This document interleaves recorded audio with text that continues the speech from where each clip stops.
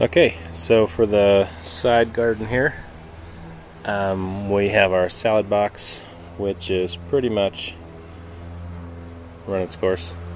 Got these salad stalks here that are 4 feet tall, really like thick as, immature corn there, just crazy. But we've still been eating off of it. It's been okay, but we'll probably be taking that out soon.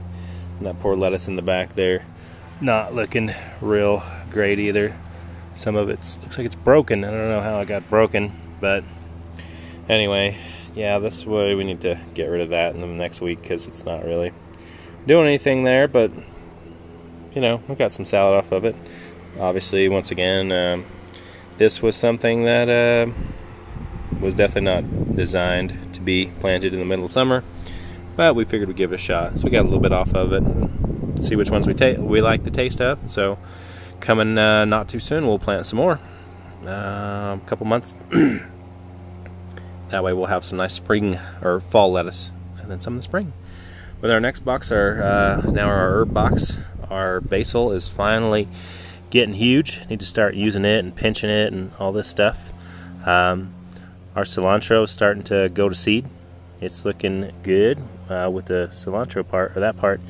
Now it's starting to get the little seed part up here and put the flowers and stuff. So we'll, I don't know, have to look into that, how much longer I can eat the cilantro off of it.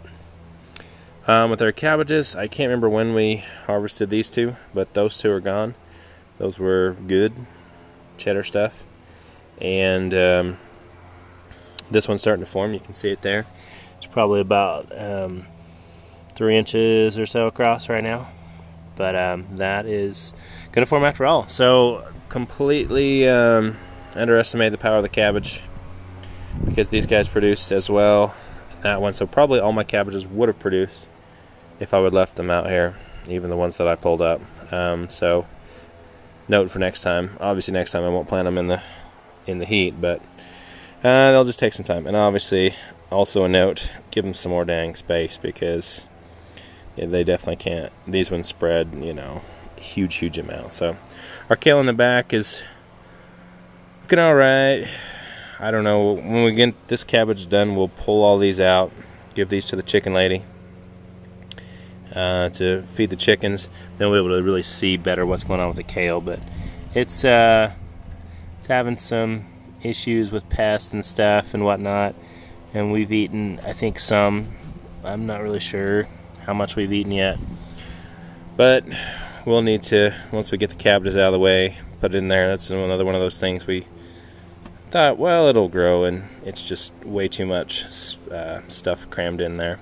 Potatoes are looking good, or at least these hills are. The one up there is not looking the best. Maybe because it's on the top and the water runs off. Not really sure, but those are our taters, all growing all over the place. And then the rest of our tater patch over here is doing well, starting to flower, most of them. So that one looking good. This one's got a flower. Flowers there, over there, and over there, and over there, and over there. So looking good, coming up nicely.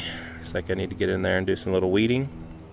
But coming along good. So that is the side garden.